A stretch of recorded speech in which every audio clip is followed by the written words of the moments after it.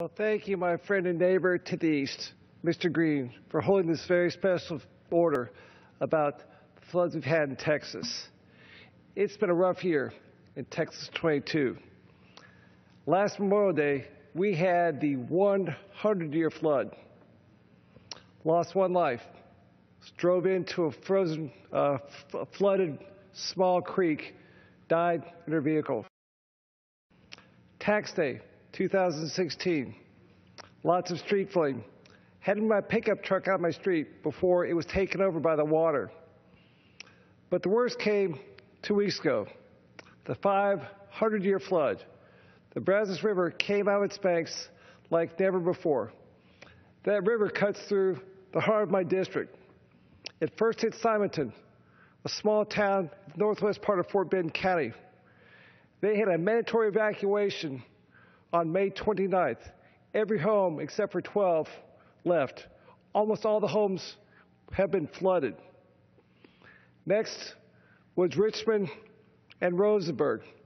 2 days after Simonton, they too had mandatory evacuations, had homes north of the railroad track flooded. Next came my hometown of Sugar Land. We had to cancel our Memorial Day celebration because our park was flooded. Next came the city we share, Missouri City, Senate Plantation, floods there.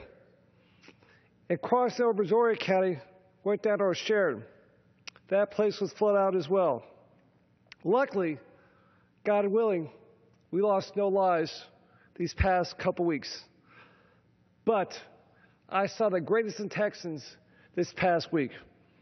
I put 500 miles on my pickup truck in 8 days. I saw at our Fort Bend Emergency Command Center, Operations Center, people from all over the region had taken pizza, Chick-fil-A, coffee, Shipley donuts, kolaches. Make sure these people working 24/7, 365 are fed. I saw an old-fashioned cattle drive. Our sheriff, Troy Nels, cattle drive, moving some cattle down flooded 90A away from the threat of floods. But the best, my friend, was 2 days ago.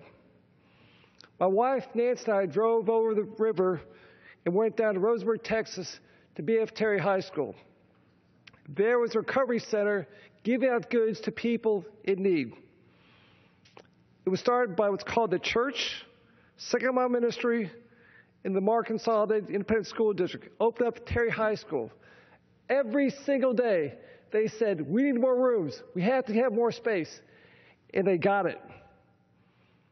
Nancy and I were assigned to stuffing small bags with one piece of toilet paper, a toothbrush, some toothpaste, some shampoo, some soap, and a razor. We were supervised by 3 young ladies, Rachel, Isabella, and Layla. They were a true team of Texans, my friend.